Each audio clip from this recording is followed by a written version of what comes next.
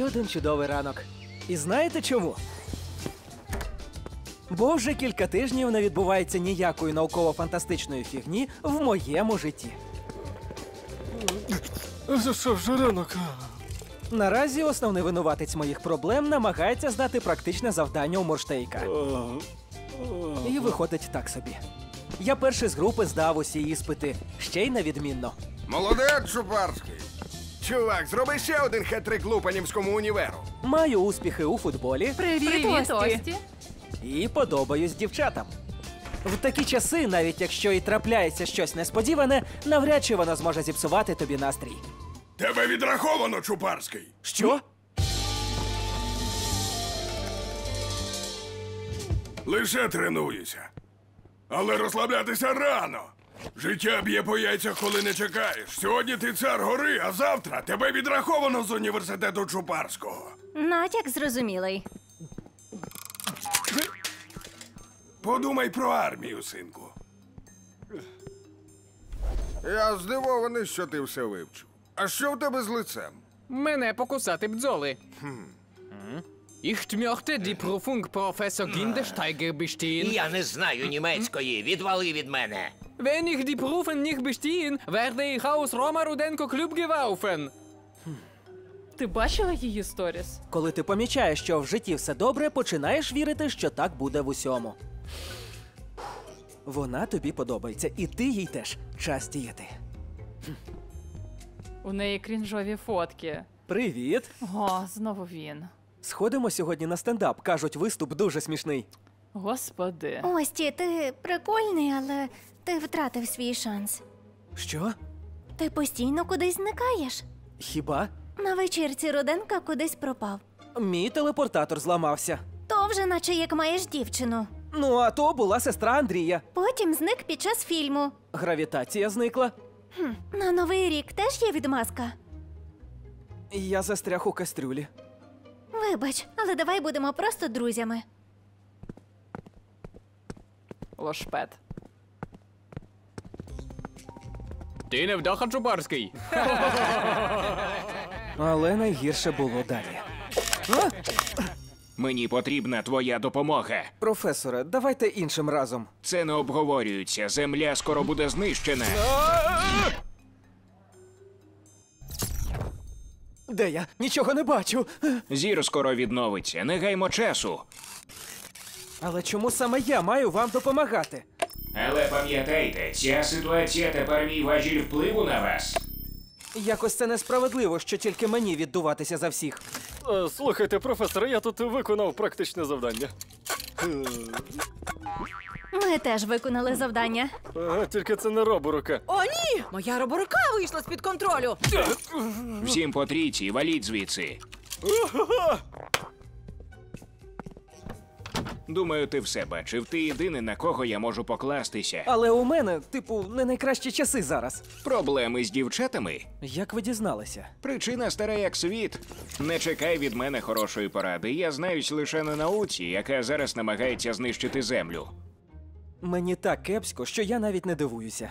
Декілька тижнів тому Михайло Петрович намагався повторити наш давній експеримент. І йому вдалося, пристрій працює, але є велика проблема. Що тут відбувається? Чому ти ще не готовий їхати на наукову конференцію у Житомирі? Я не поїду, бо вона мене не цікавить. Михайло і сам впорається.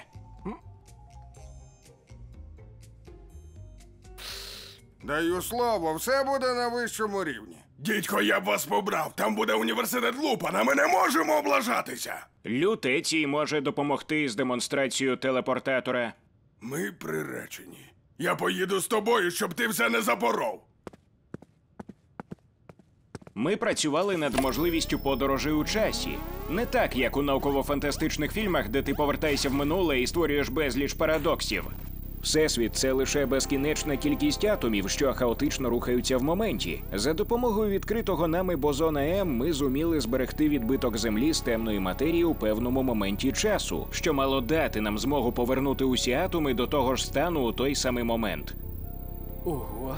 Михайлу вдалося щось неймовірне. Земля з темної матерії рухається у звороті до часу, наче касета, яку відмотують. Але через брак потужності вчора Земля-2 почала повертатися назад із прискоренням. Завтра вона досягне нас і станеться гравітаційний колапс.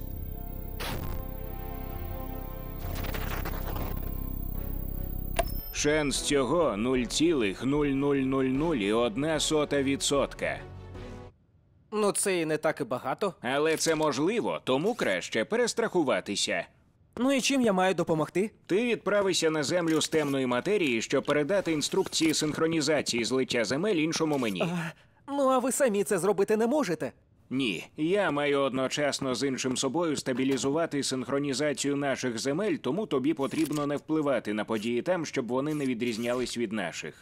Бо буде саме як з парадоксами подорожей у часі? Це не подорожі у часі. Події, які відрізнятимуться під час синхронізації, залишаються назавжди. Але це точнісінько як подорожі у часі. Ти змінюєш якусь подію і бац, ти вже сам собі дідусь. Ти бачив голограму? Це не подорожі у часі. Просто нічого не міняй.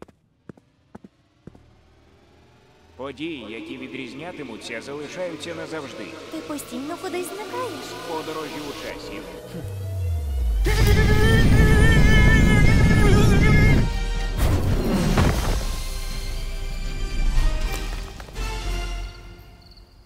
Бляха, всі кеди брудні.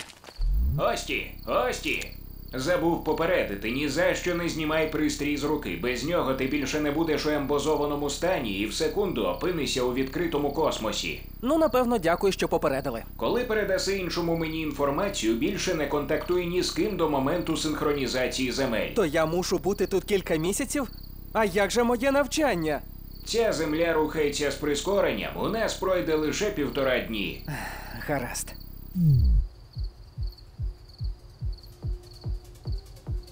Вечірка у Руденка?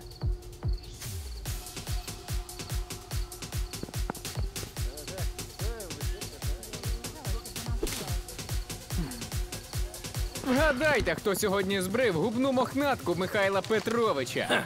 Ти жорсткий. Я думав, він набухався і випадково їх збрив. Як на мене, це якийсь дитячий прикол. Що ти сказав? Кажу, що збрити вуса викладачу – це вчинок придурка, як і носіння костюму супергероя.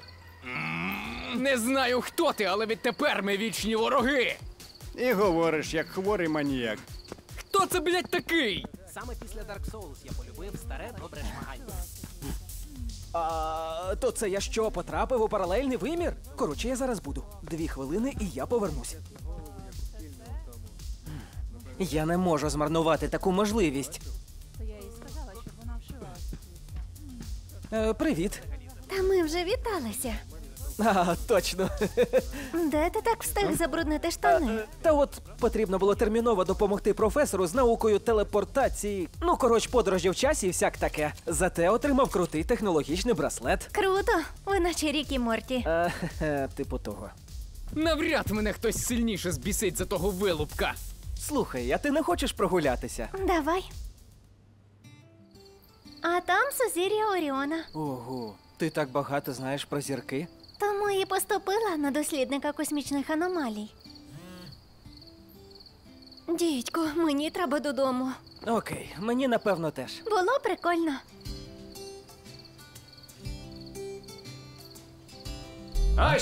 Ості! Мені пора. І якщо я буду погано пам'ятати про це, значить професор стер мені пам'ять. І я не жартую! То ти прибув з іншої землі. Можна сказати, що я з майбутнього. Подорожі у часі неможливі. Інше ви так само сказали. То пристрій працює? Дивовижно. Дістаєте з нього якусь інформацію? Це тебе не стосується. Я вивчу інформацію, яку ти передав, а поки що ось тобі апгрейд, щоб ти раптом ні з ким не контактував. Давай сюди руку. Це було зовсім не боляче. Ні з ким не контактуй. Гаразд, я це зрозумів.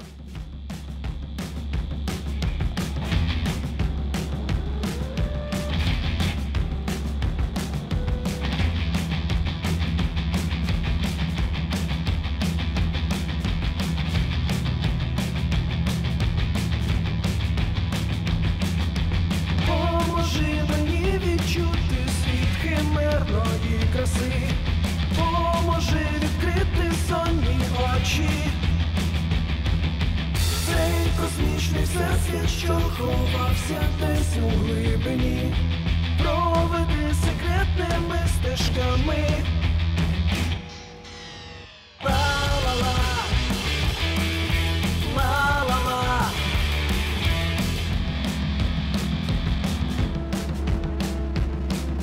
Прожени цього прибульця, що сидить на самоті.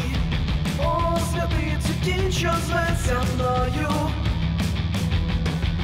Обійняти дай світанок і захід сонця, і час між ними, і лишитися назавжди молодим. Назавжди. Ми разом. Ла-ла-ла. Ла-ла-ла.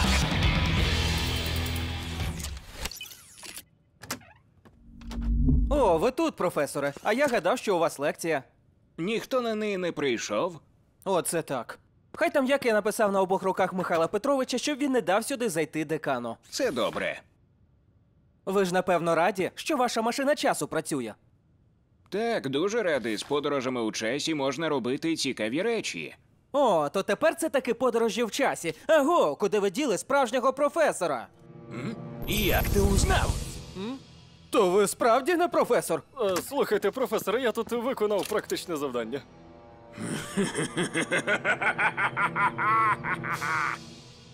Не треба так заходитись від сміху. Я всю ніч гарував, майструючи її. Уже нема сенсу ховати своє лицо. Ми теж виконали завдання. Ох ти ж бля. Как же приємно, коли твій план спрацьовує. Так, стоп! Ти крадеш мій неочікуваний поворот сюжету! Що за хрінь? Я основний лиходій цієї історії, тому слухайте мій монолог. Що відбувається? Я тут злодій. Я днями не спав, страждаючи від видінь огидного злочину на моєму килимі.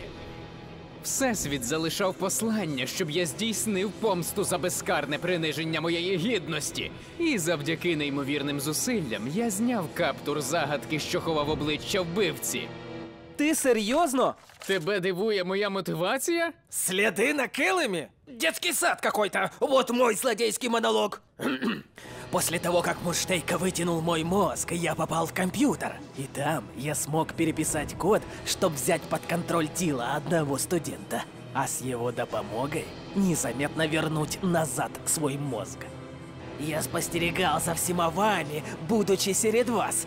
И время не прошло зря. Спостерігаючи за тобою, я достал розрахунок.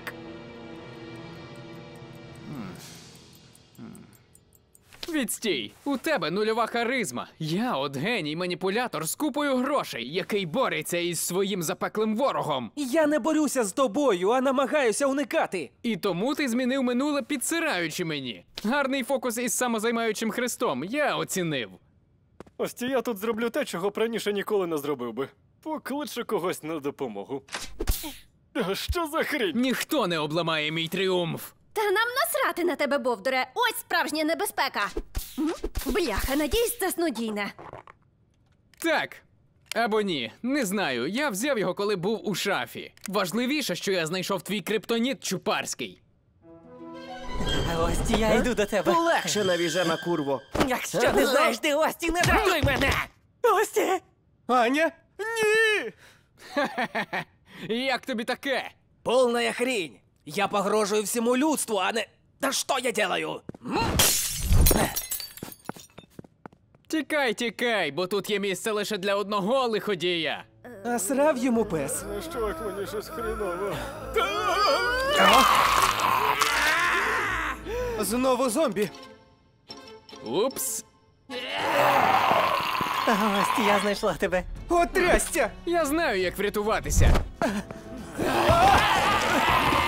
Мій Ості, я врятую тебе.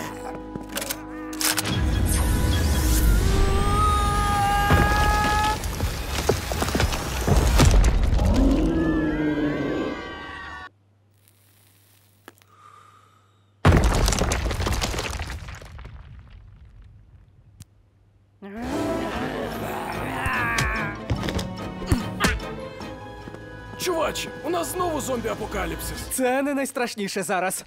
Ості, я жива.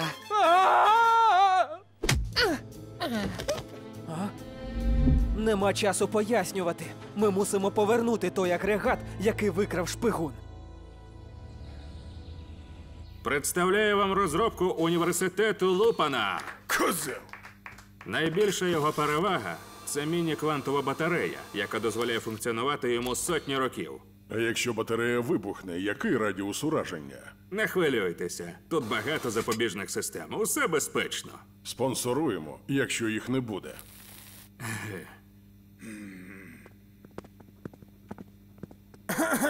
Я представляю технічний університет Чупарського.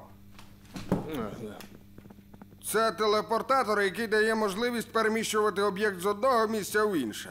Це було зрозуміло з назви, йолопе. А перенести міні-квантову батарею до Кремля зможе? Ну, для цього потрібно, щоб інша кабінка була там. Наприклад, зараз вона у спортзалі нашого університету.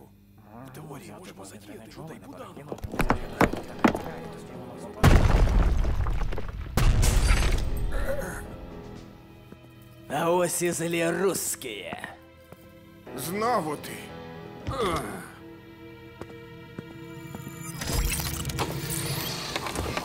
Мені потрібен тільки твій мозок. Точніше, інформація, як создать машину часу. Вона не працює. У мене хороші новості. А у мене для тебе погані. Визнаю, у тебе був більш лиходійський план, але щоб бути суперлиходієм, тобі не вистачає послідовників. Та сука, не заважай мені, мелкий говнюк! Це Міжнародний альянс Роми Руденка. Ні, Всесвітня ліга Роми Руденка. Ні, просто клуб Роми Руденка. Де хоч армія?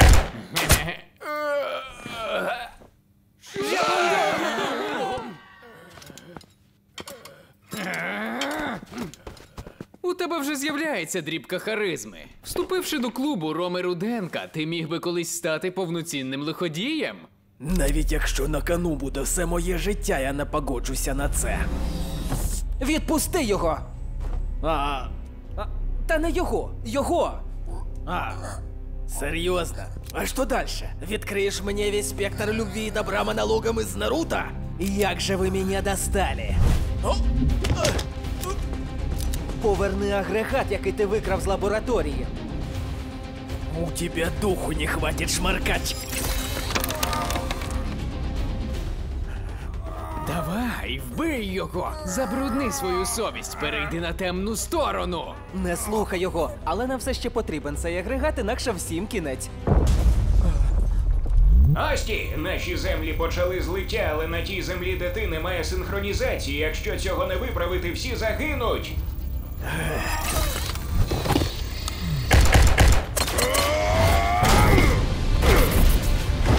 Узкие не сдаются!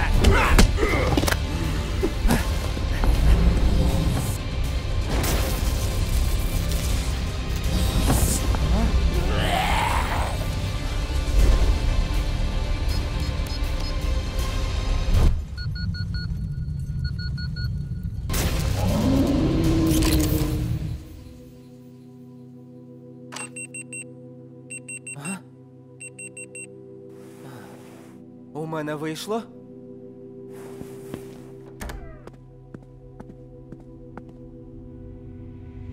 Термінові новини. У Житомирському національному технічному університеті вибухнула експериментальна міні-квантова батарея, яка призвела до анігіляції міста.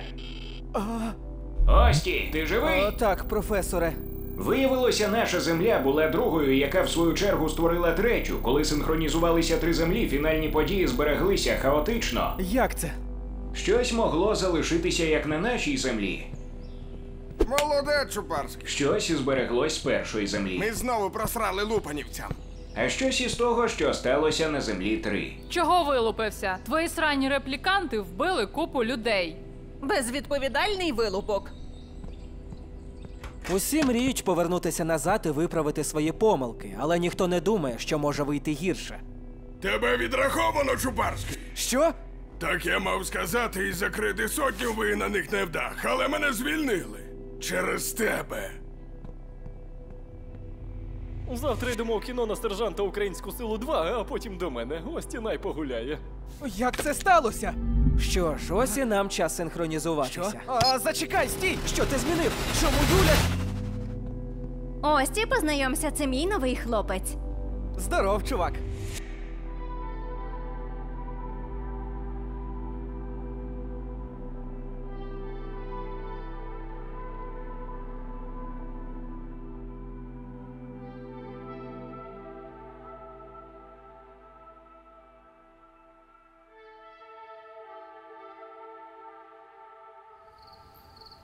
За звільнення яйцедуба! Незначна зміна події, навчальна комісія побачила незручні таємниці про університет і нас ніхто не запідозрив. Тепер ми можемо повернутися в той день і змінити все. Темної матерії навколо Землі залишилось на 12 спроби, а потужності батареї вистачило ледь на півроку. Ми надто близько, щоб не дійти до кінця. Я все думаю, що якби ми змирились і просто жили далі, може так було би краще? Ви ще довго будете бухати? Я хочу додому. Ти давно тут сидиш? Ми зайшли сюди разом. Досить стирати йому пам'ять. Від цього він поводить себе як дитина. Мені стирають пам'ять? Ти міг збрехати йому, що це не так. Це був останній раз. Ого, це подорожі у часі на дошці?